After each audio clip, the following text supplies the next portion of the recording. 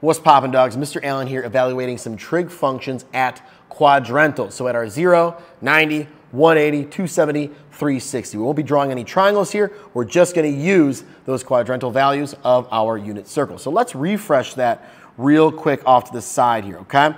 So we've got, boom, this guy right here. We're going to list all of our ordered pairs. So over here I have 1, 0. It's x, y.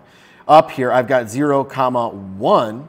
Over here is -1, 0. These are just like points on a graph, right? And then down here I have 0, -1.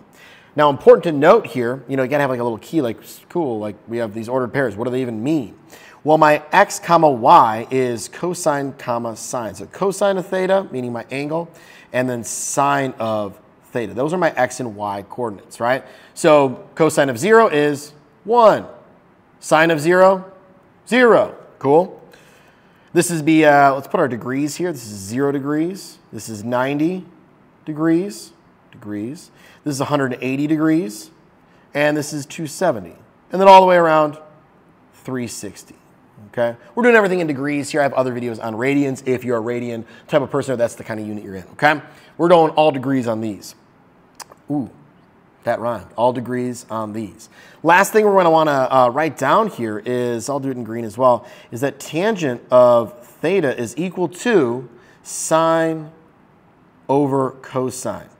Okay, or in other words, our y coordinate over our x coordinate, right? This is our x, that's our y coordinate of these ordered pairs, okay?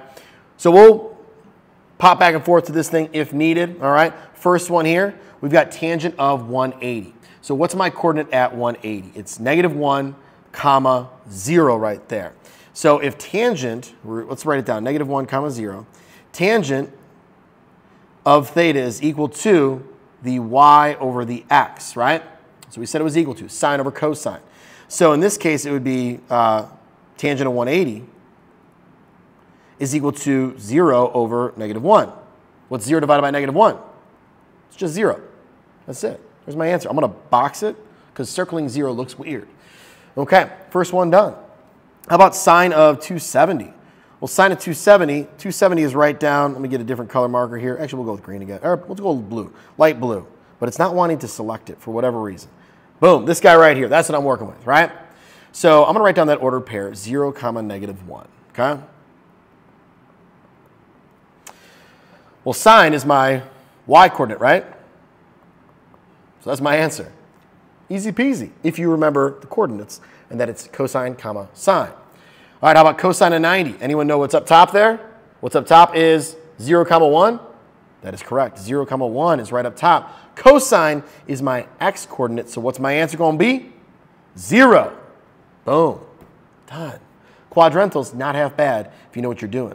Tangent, 270. Ooh. Okay, 270. That coordinate, I believe, is going to be 0, -1. If you don't remember that, you can always look back over here, right? Look back over here. 0, -1 for 270. And we said that tangent is equal to y over x, right? Y over x. So for this one, it's -1 over 0. Can I divide by 0? So this would be undefined, okay? Undefined for this one. I'm dividing by 0, can't do it. Undefined. Tangent's often referred to as slope of a line, and if it's vertical, it's an undefined slope. It's a fun little connection. How about 360? 360, what's the ordered pair at 360? It is 1, 0, isn't it? It's all the way around. If you don't believe me, let's pop back over here. 360, whoop, 1, 0. Cool? All right. A lot of moving around here. Hopefully you're not like getting nauseous by me moving the screen so much. So what's sine? Sine is the y coordinate. The answer is 0. And then lastly, but not leastly, we actually already did this one a little bit, cosine of 0 degrees.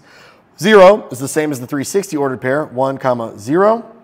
Cosine is 0. Cosine is the x coordinate, so it is just 1.